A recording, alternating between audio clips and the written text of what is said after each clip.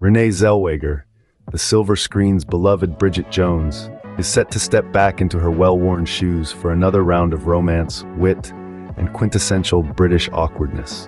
This will be the fourth installment of the franchise, Bridget Jones, Mad About the Boy, based on the novels by Helen Fielding. This delightful journey began in 2001 when audiences first met Bridget Jones, a character that would go on to cement Zellweger's status in Hollywood.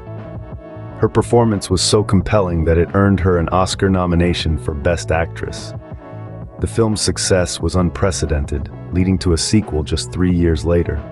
In 2016, Zellweger returned to the screen once more as the lovable Bridget in Bridget Jones's Baby, introducing a new generation to the franchise.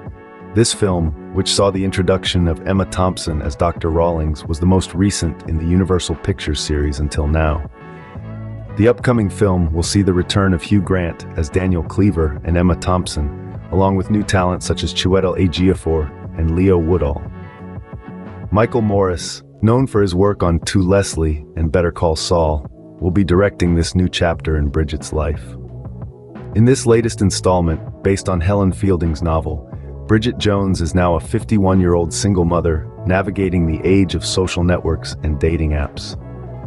This promises to add a fresh and modern twist to the classic Bridget Jones humor we've all come to love. Universal Pictures has announced that the romantic comedy will be released through the Peacock platform in the United States on Valentine's Day 2025. For the rest of the countries, the film will be released in theaters. The Bridget Jones franchise has become a staple of British culture over the years, with the 3 films grossing over $760 million at the international box office. It will be exciting to see how Bridget Jones and Renee Zellweger continue to captivate audiences in this next chapter.